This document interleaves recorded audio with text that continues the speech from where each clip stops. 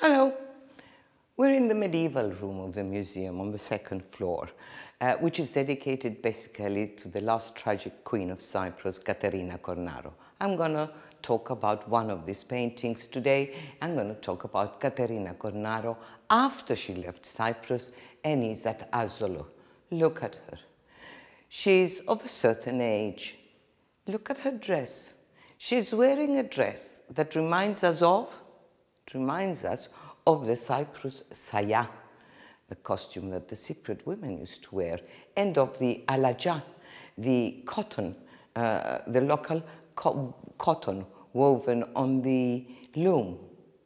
And of course, she's wearing her favorite jewel. She's wearing the teardrop pearl earrings. And she's holding an apple.